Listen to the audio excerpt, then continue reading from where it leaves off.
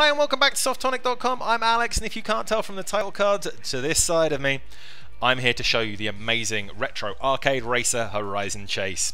Now this draws heavily on games like Outrun and Lotus, or should I say the Lotus series, in that it's a behind the car, tight in there racer that has you just kind of like cruising left and right around the track, jockeying for position as you cruise past other cars. It takes a little bit more from Lotus in that they're lap based races, so rather than just like checkpoint to checkpoint to checkpoint as you would in Outrun, you have a very tight time limit on each track, which tends to max out at around 3 minutes, so you know exactly that you've got enough time between this stop and your next one on the tube for another go on your game.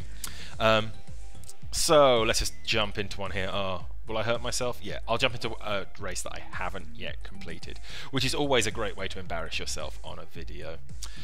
Righty-ho then, tapping on that opens it up, and while I have unlocked a stack of cars, I have been favouring the Outrun Ferrari. It's been powered up as the game's gone on. This is the car you start with, but like I say, as I have completed challenges that unlock on each world, I've unlocked more of those.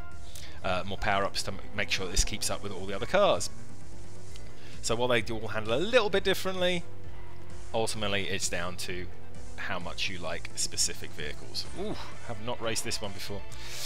Okay, now let's talk about what's actually going on. I have 4 buttons on the screen, left, right, and an accelerate, and a turbo. Now a turbo, pretty self-explanatory, just speed on down, and the left and right steering is also, as you would expect, left and right, but as you would also expect looking at the screen there, it's incredibly digital, so you haven't got a lot of kind of like you haven't got a lot of accuracy with the control, although it is incredibly responsive. You can't do like a half turn, you can just feather it, which is a different skill and one that old arcade racers will be used to, and fans of old arcade racers I should say. Also with the accelerate, you only have the choice to feather that or go all out, because if you're not accelerating you are braking, and it's very rare that you want that when you're trying to catch up with the other cars. And the other all important button is the turbo, which I shouldn't have hit then. Now I am playing this on an iPhone, which is tiny, which means that a lot of all the beautiful graphics you see going on there are quite overwhelming and do kind of get in the way of some of the things the game is trying to communicate.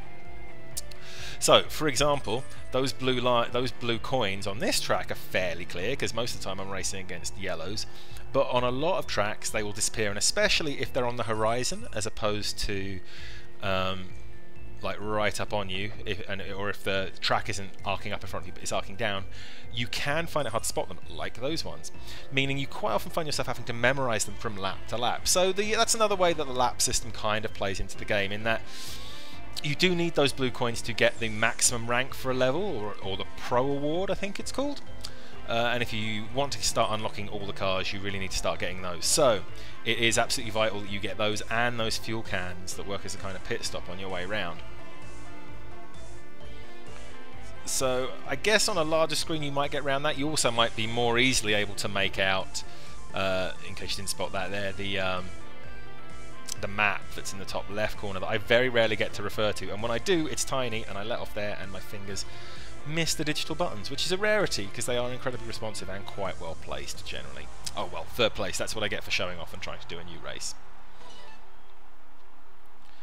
Okay, so we'll just do one more quickie. Now, one thing that you might not have appreciated as I was going around there, if it's not something you've been missing like I was, it's the kind of the parallel lines that make up the side of the track, the landscape around it. Now those don't in any way match with reality. Obviously they're constantly horizontal and it gives a really intense feeling of speed. Let's pick a race that I'm going to win. Let's show off a little by doing an easy track. That's not how that works. Oh well, let's pick that one because it's all weavy, and let's pick a different car. There we go, I've been sticking with him a bit, my little Dodge rip-off.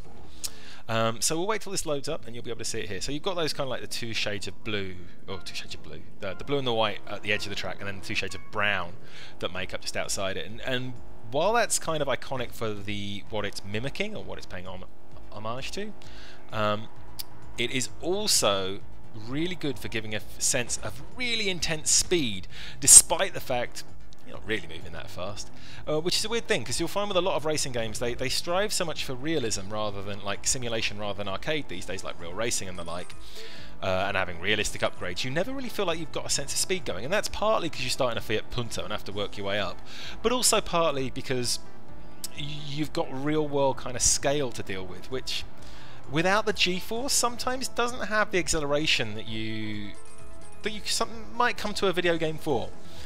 This completely gets around that. Hear my voice break as I nearly crash. As it just gets faster and faster, and you're always racing with these kind of high power cars that always feel incredible. Now, like I said before, the tracks are incredibly busy and can be hard to spot what's going on, but if we just find an empty bit of track to go off to the side of, look at the way that grass kicks up behind me. Just beautiful, crisp, clear polygons that come up like stars. I don't like hyperbole much, which is a problem when I'm now about to say what I'm about to say, but this might be one of my favourite games of the year. It's an absolutely incredible racer that draws on... Oh, this is the problem. Use hyperbole and you get smoked by the god of reviewers. That's what was happening there. But yeah, absolutely one of my favourite games of the year, certainly on iOS, possibly on anything. It is currently only on iOS, which is a shame. Hopefully it will move its way out soon, and that will give more people a chance to play it, because I think everyone should. Now, it is a premium game, and people have said to me, oh, it looks like it's a bit much, and I say to you, no, it is exactly the right price. The people who made this deserve all of it, not all of your money, that's an exaggeration, but they deserve every penny they're asking for. It is, depending on your region, it's £3 in the UK, I think €5 or $5, depending on where you are. Oh, I'm running out of fuel. No, I don't have a turbo. Maybe that'll get me to the finish line faster. Yee. But yeah, so worth picking up. If you look at our review on the site, you'll have a few more details there. But as a spoiler, I gave it 10 out of 10, and it's the first game I've done that with since I arrived here at Softonic. So trust me or no, but take it from me that there have been few games that I've enjoyed more in the last year. Okay, thank you very much. Although when I just missed the pro point by 2, you can go off things, you know. Okay, thanks very much. I'll see you more soon with some more videos. I know later this week we'll have a volume video going up. That's going to be me again. So check that out, because that's another game that I have been incredibly impressed by. Thanks a lot for watching. I'll see you soon. Goodbye.